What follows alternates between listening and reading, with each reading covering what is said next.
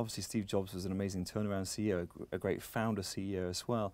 But a lot of people think, when they think of Dr. Mike Lynch, they think of you as the great academic, the great entrepreneur, tech visionary, but you're also an amazing CEO. Don't forget, you took autonomy into FTSE 100. You were the CEO of that business for 15 years.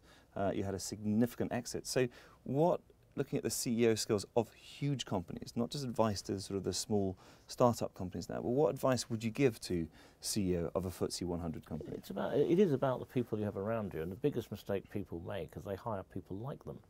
Yeah. The art form is to hire people who are exactly not like you, because they will bring skill sets that are very different, or would say in the technical world, orthogonal to yours. So, you know, I see this all the time, even with the startups. So, you know, I give lectures at the Judge Institute at Cambridge, and the MBA class will come up afterwards, and there'll be 5 of them, and they're identical, and they'll tell me about their new wonderful company, and it will do something, you know, beautifully presented, but the idea is crazy. You know, toothpasteyourdoor.com or something, right?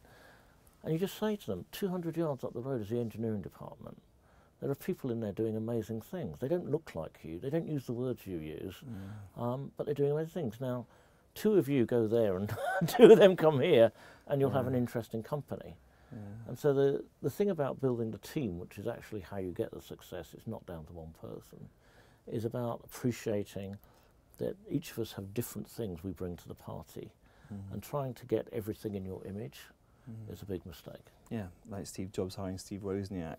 Couldn't be more different, the two of them, absolutely could they? Right. No, if it was a Jobs and a Jobs, maybe we wouldn't have had Apple as.